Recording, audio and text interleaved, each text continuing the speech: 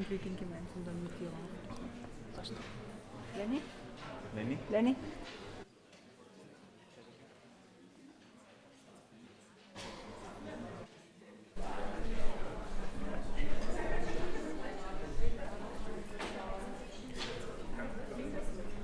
Good morning, everyone. How was your day yesterday? Was it good? Did you learn? Awesome. Did you learn a lot? Great. Do you still know what you learned yesterday? Have you still have it in mind? Okay, perfect. I just want to add just a short notice for you. We are looking for new tutors. So if you're interested in joining Sono for You, please go to our website, graz.sono4u.at, and you can apply until the 31st of October. In order to repeat yesterday's program, I'm really happy to welcome my colleagues, Elena, Romeo, and Martin, who will now do a short repetition on the eFAST protocol. Please welcome them.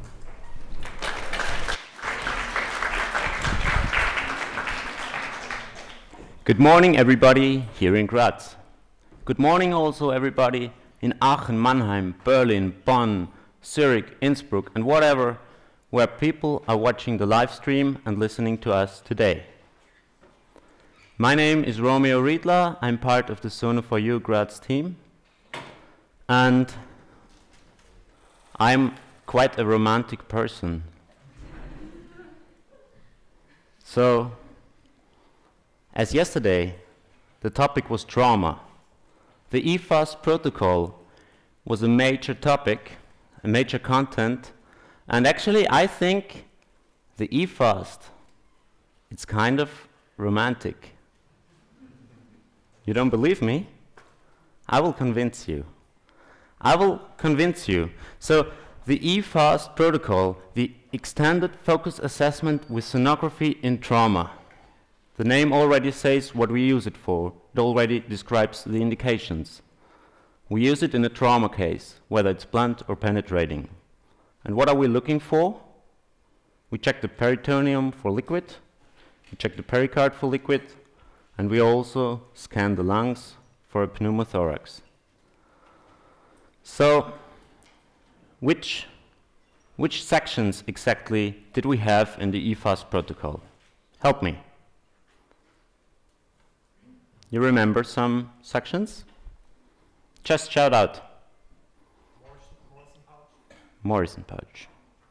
Color pouch. Exactly, color pouch. Pelvic area. Suboccipital for chamber view. And we extend the protocol also with the lung scan. So we have the right flank, left flank, suboccipital view of the heart, suprapubic view of the pelvic, and we scan both of the lungs. It's very important. Well, now about the romance. As we take the probe and we put it about 3 fingers above the lower rib bow at the right side, we look into the window. We look into the window of a hotel, and it's the Hotel Morrison. So what do we see inside of this hotel room? Oh, we see a couple lying there, and they are a very, very close couple. It's the liver and the kidney. So between them there is a slight spot, and it's the Morrison pouch. And I can tell you, the liver and the kidney, they really don't want anybody or anything to get between them. So, as in every relationship, sometimes there is trauma. And in this case, a black, flexible in shape, mostly sharply edged structure can appear in between of them to be precisely an anechoic structure.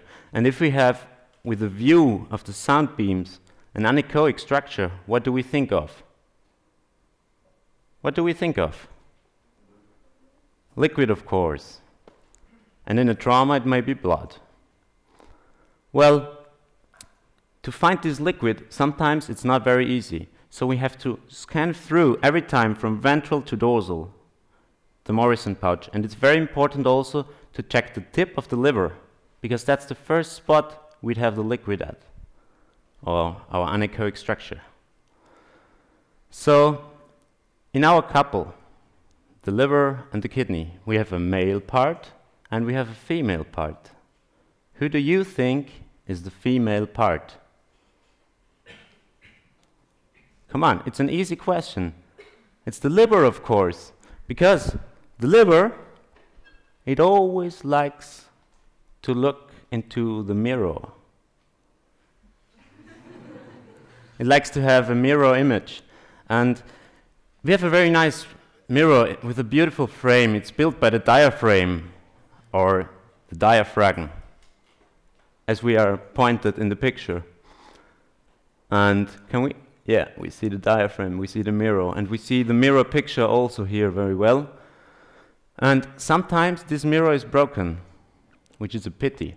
It's broken when we have some liquid behind in the cosodiaphragmatic recesses. So we have an anechoic structure there. And as our echo beam view is penetrating very well through liquids, we would also see the structure behind. And in the right quadrant, the most dorsal structure is the spine. So we call this the spine sign. Okay. Whew, enough for this hotel room. So let's go on, and directly left to the Hotel Morrison, we have the collar hotel. And to find the window of the collar hotel, we'd like to check the probe handling shortly. Because at the left side, you need to go more cranial and more dorsal, if we can demonstrate that. And sometimes you also need to spin the probe a little bit clockwise to find your way between the ribs. I think everybody could practice yesterday. And as we look through the window of the collar hotel now, we again see a couple. And again, it's very close to each other. And between them, there is a little spot. It's the collar pouch. Also there, if we scan through very precisely from ventral to dorsal, sometimes we'd find an anechoic structure if there is trauma in the relationship. And there is also a difference in this scan, because we have a different protagonist. It's the spleen. It's also the female part in the relationship. She likes to look into the mirror. There is also the spine sign, and which can occur. And she's a very hot-tempered mood. A very hot-tempered person. She's highly vasculated, so she can have bleedings. And that's why it's important also to scan through the spleen from ventral to dorsal and to check the capsula if it's still continuous or if it's ruptured. And we also have a look at the subphrenic view, which is above, because also there we could find this anechoic structure, which is liquid. Okay, so for the next couple I want to present you, you must know this one is the most romantic couple, because they're so close to each other. You could say they're even inside each other. Of course, it's the heart and the pericardium. So, to have a look into the window of the central hotel, we also check the probe handling. As yesterday you heard from Aidan Barron, we pop, slide, and scoop. So, we put the probe directly under the xiphoid processes. We press on the epigastric area and we point the top upwards, which gives us a beautiful image of the heart. And there she is, with her left and right ventricle and her left and right atrium, dancing her beautiful dance. It's no wonder she's surrounded by Mr. Pericard. And also there sometimes, in between of them, we can find a slimmer or wider circumferencing anechoic structure, which again would be liquid. And we will hear more about that in today's program.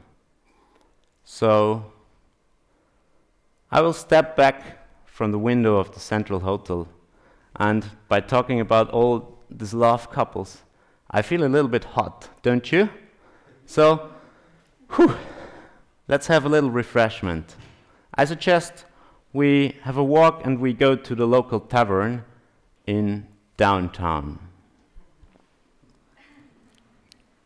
So on the way there, we pass by the Douglas store, and there we meet our friend Elena. And the location of the Douglas store we describe with the anatomic term the recto-uterine recesses, which means the pouch between the rectum and the utero. And there it's important to check the height. Okay, we'll check the height, and as we finally arrive in the tavern of our desire, we meet a good friend, which is Martin, and we have a little refreshment with him. So we order a glass of beer and we cheer together. And as we are in Graz, in Austria, we cheer with the German word, which is Prost. So it's about the Prost pouch, you can imagine. And this is the pouch you would find in the pelvic in a man. The anatomic term is the rectovesical recesses, and so it's between the rectum and the bladder. And as we feel very well and very comfortable in this tavern, we'll have a good look around in the longitudinal and also in the cross-sectional axis here to find any liquid in the Proust pouch or in the Douglas pouch. So in the longitudinal view, I'd like Martin to show us how deep the Douglas pouch is going, because it's still peritoneal, so you could imagine it's not going that far behind.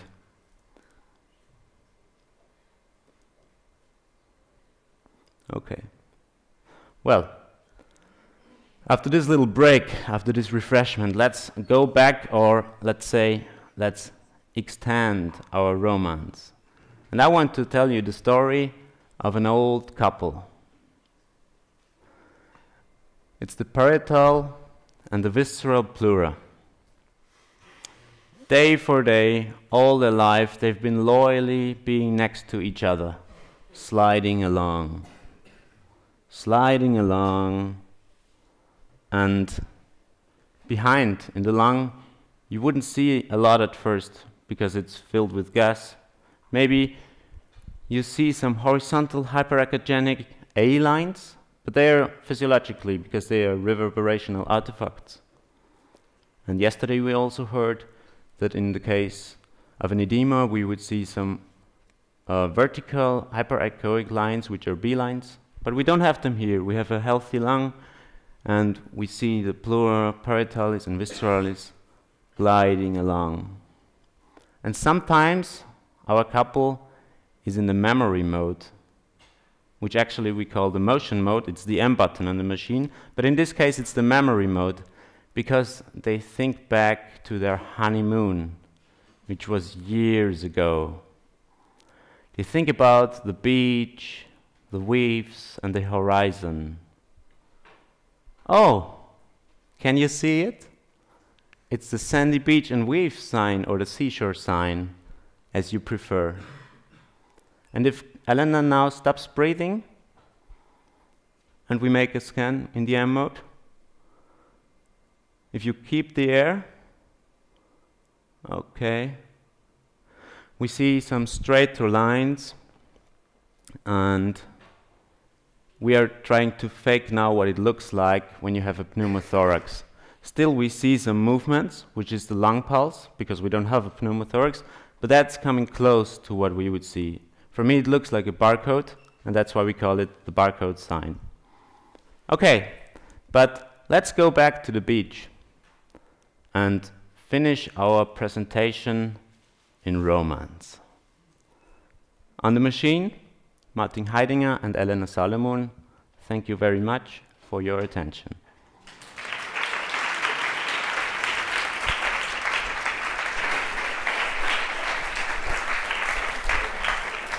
Thank you very much, guys, for your repetition. It was awesome. Romeo, you're really a romantic guy. Thank you. So, today's subject. No, we're doing a break, right? I'm sorry, we're doing a break now until 9:30, and then we will continue with our next lecture. So please be back by 9:30.